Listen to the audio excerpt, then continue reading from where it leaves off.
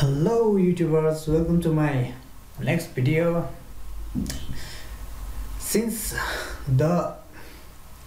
when the people do lots of things in our USB drives, it's probably a chance to have some kind of problem, and the problem is that your USB drive size is just get down.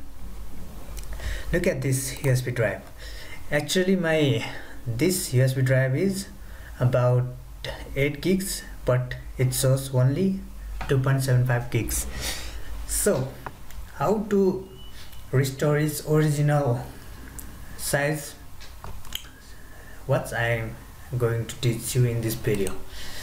So let's check it out, whether my USB is 8 gigs or not. Well, this management is for makeup partitions or doing lots of things. So here it is. This is my drive, and here, oh yes, these 2.76 gigs are healthy and active, but rest of the 4.60 gigs are unallocated, which means I cannot use this drive, or I can't do anything with that, right? Okay, let's see how to fix it. So first of all, we are doing this by using Trickz part, which are used to manage disk partitions and else. Let's start run by hitting Windows R, and let's either you can go through the command prompt and just type Trickz part, or else you can just type it in here, disk part, hit enter, and it will prompt this. If you are using Windows 8 or something, it will not ask for you. So we are in a disk part command, so let's check it out. List disks, you have to type this to see what kind of disks are online or offline. So these two are active. When this 465 gigs are my hard drive, and else is my USB drive. This is the actual size of my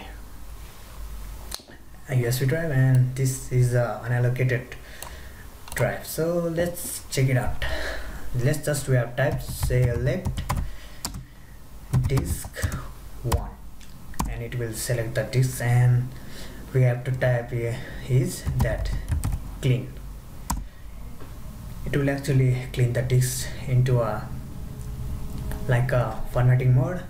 And what we have to do is now is just create a partition primary. For that, just type create partition primary and hit enter.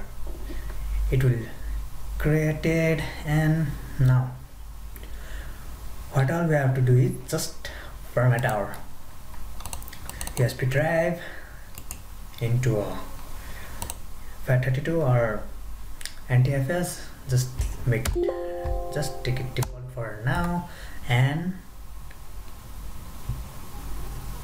just bam, you have restored your full size of your USB drive.